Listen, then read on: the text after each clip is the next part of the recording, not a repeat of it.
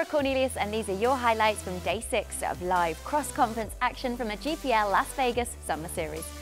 Today was Timothy Adams of the Rome Emperors versus Kevin MacPhee of the New York Rounders.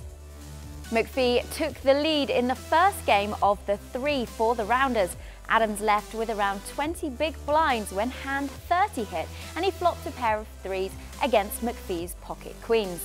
It then brought him down to just 5 big blinds, but in the next 2 hands, the Rome Emperor managed to luckily double up to bring them back to evens. Tim then took the lead for the first time in the match, but MacPhee turned it around for New York, and by hand 57, MacPhee had another chance to win, but Adams doubled up once again. Do it. Oh my gosh, this There is guy's a 10. winning when all the cards go up. Mitzi power.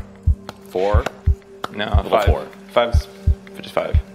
King On would to work, game too. 2 of the pairing, and bottom of the Eurasian Conference, Rome Emperors were in desperate need of some points. Hand 5 saw a great fold from Kevin with top pair versus Tim Adams straight with 5-2. MacPhee took a slight lead in the game, but the game soon went back to evens and a lot of hands again were played. Hand 76 was a big cooler, 3 of a kind for Adams with 9-7 and a full house for MacPhee with 9-6. Okay, if he folds here, I'm giving him a 5-year contract with Adams. No fold.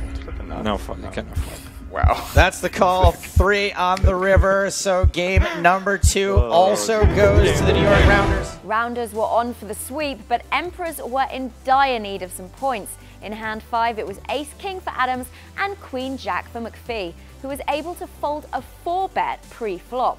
It meant that Rome took a lead in the third and final game of the match, and they managed to maintain it, Timothy Adams taking the final 3 points of the match. But it still meant the Emperors stayed in 6th place with 66 points. New York moved from 4th to 3rd place with 93 points.